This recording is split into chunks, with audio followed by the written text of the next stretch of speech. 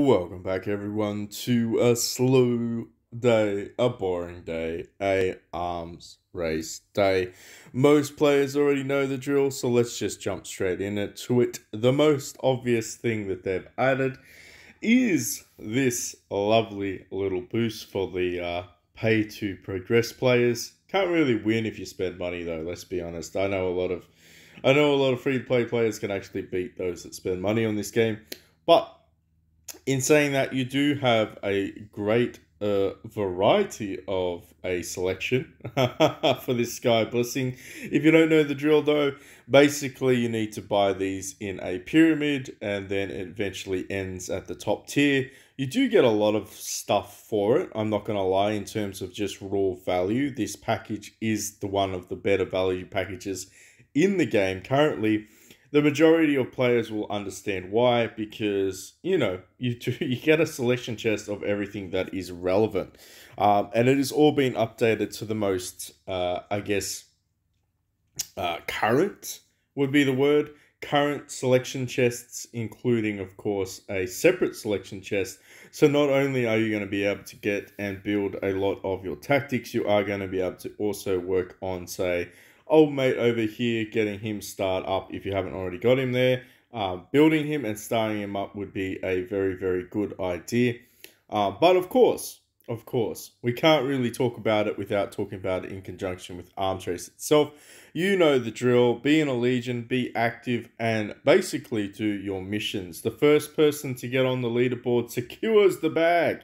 So if you are, for instance, at 588 troops and you get there before the other guy that gets to 588 troops, for argument's sake, just a round number, you win. So it is all about who gets there first. It doesn't really matter about any of the other stuff. I will say, though, that in terms of just the rewards, it is certainly worthwhile spending on the dollar packages if you are a light spender. A lot of players will be able to get the last package here for free. So you will be actually able to get some gold merits. And gold merits are very important. So if you're a medium spender for the majority of the events, you will get into the top 3 brackets. You don't really need to whale very hard unless, of course, you're in a very aggressive legion, which actually our legion has picked up in terms of spenders, which is great. We actually have a couple of spenders coming in now, which is good. Because we were a little bit stale before. Let's be honest, there wasn't too much to spend on this game. Well, there was a lot to spend in this game, but there wasn't really anything worthwhile in terms of just throwing out hundreds of dollars. That's changed with Family Fest and everything else that's come around.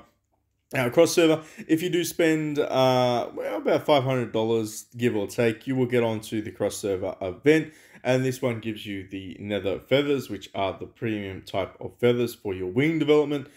Most players already understand the concepts of this. So what I would recommend, though, is,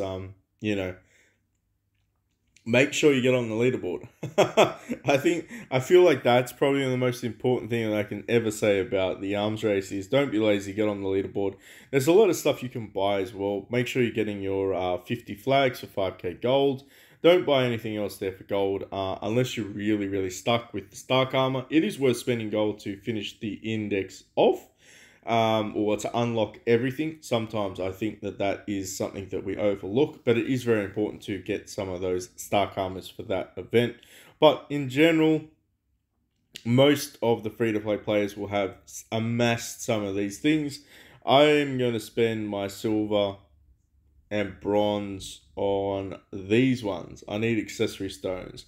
I need accessory stones for this account, so I'm going to be spending it on those ones throughout the event. But in saying that, they have added the halberd sky piercer to the rotation. So if you are looking to upgrade that or build that first off, congratulations, go ahead and pull some of those ones out. Pretty stock standard. Unfortunately, no Generation 5 charms, which sucks. It sucks. PB says it sucks, so it sucks. It is not in a good way. I want my Generation 5 charm, my combo charm, so that I can do some awesome damage. I imagine eventually that will be there. I also imagine eventually that they'll put the G2 Mythics in here as well if you are looking to build those ones, if you don't get lucky in the Star Wish event. Congratulations to those that did get lucky in the Star Wish event. I wish I got lucky. I wish I freaking got lucky. I did not. But there's always the next time, right? And of course, if you are still close to building Fire Deity, I would recommend going with that. But most players are just going to get as many Generation 5 shards as humanly possible. It's very odd.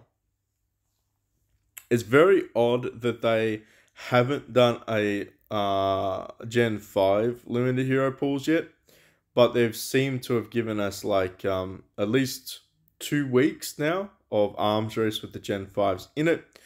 I can speculate that that means that they will have a limited time heroes pool with the Generation 5 at least once before they do the Gen 6 pool. But they seem to have like switched it up. And that could be because the community was saying, hey, we want to make some progress. And we all know limited time pools can be absolutely bullshit. Like you can do 120 and not get like enough shards basically to get past 2-star. So I think they're kind of giving us a little bit of a topsy-turvy balance to it, if that makes sense. Am I happy about it? I'd like if they did both at the same time. I'm not. Like, I'm a greedy person when it comes to that. I definitely think they should be doing that, but they're not, so that sucks. But in terms of this, value packages, I mean, they're pretty good. Look, if you need some additional, basically these things, I'm just calling flags. Gold flags, drums, and horns. I would recommend getting those ones.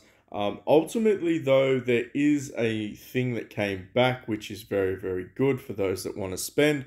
The total recharge rebate has returned. So if you are thinking about being a light to medium spender, there is some opportunities for you to get even further on the leaderboard.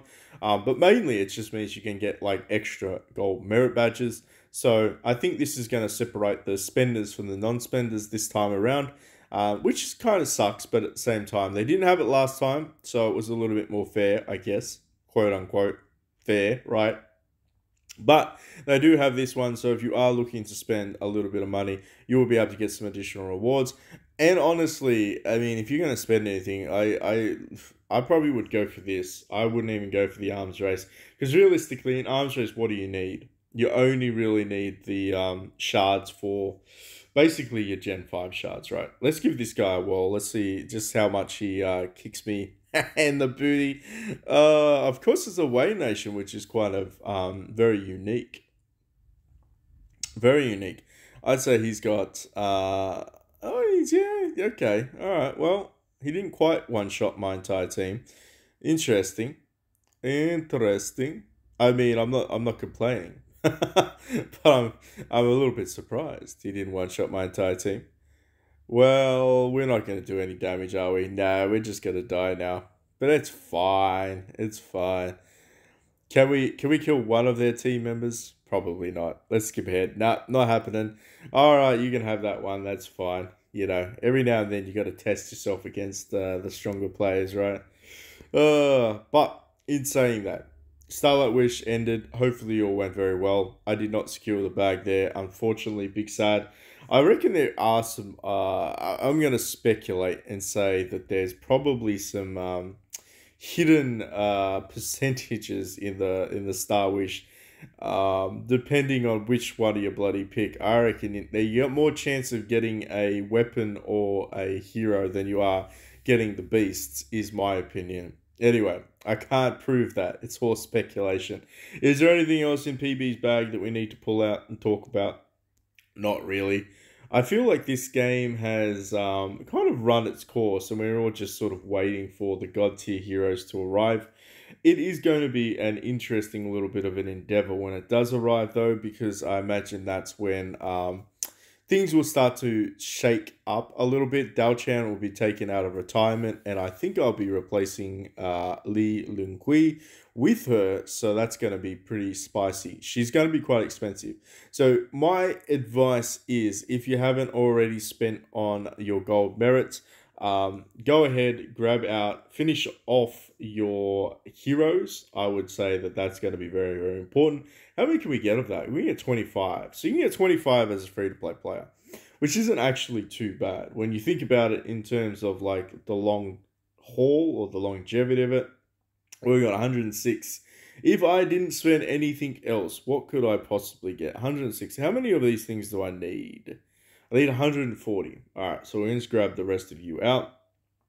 I do have you, but you're also a selection chest, and I wouldn't mind getting you to 1 star, so maybe I'll save you. We'll see how close we get to the end of the event. I imagine I'll get within the top 5 anyway, which is quite nice. But let me know in the comment section down below, what rank did you get your Generation 5 hero to? I think by the end of the event, I will get him up to probably 5-star minimum. Minimum 5-star. Maximum 6, without spending too much money, like probably $20. I'll get him to 6-star. Otherwise, I'll just sit at 5-star. It really doesn't really bother me that much because, I mean, everybody else is kind of ranked up, isn't there? The only one that I'm missing realistically that I'm going to keep is Befuddling UG. I just need to get him up to, I just got to get him to 7-star, which I feel like most people already know this, but chip away at it. Chip away at it. Grab these ones out for crystals. Yeah, I know they're a little bit expensive, but the game is giving you a lot of crystals as well. So chip away at things like that. I feel like that's probably my only advice, particularly because anything under Generation 4 is a little bit obsolete. You just want to get them up to 7-star for the index anyway. All right, well, thank you so much for watching. If you haven't already, hit me up in the comment section down below. Join us in the description field in our Discord. Almost at 400. No, yeah, over 450. Over 450. We want to get to 500. We want to keep growing that as well. Try to be a little bit more active and do some live streaming throughout the rest of the month. And of course, if you do see me on Facebook, don't be afraid to add me as a friend and say hello there. But until next time.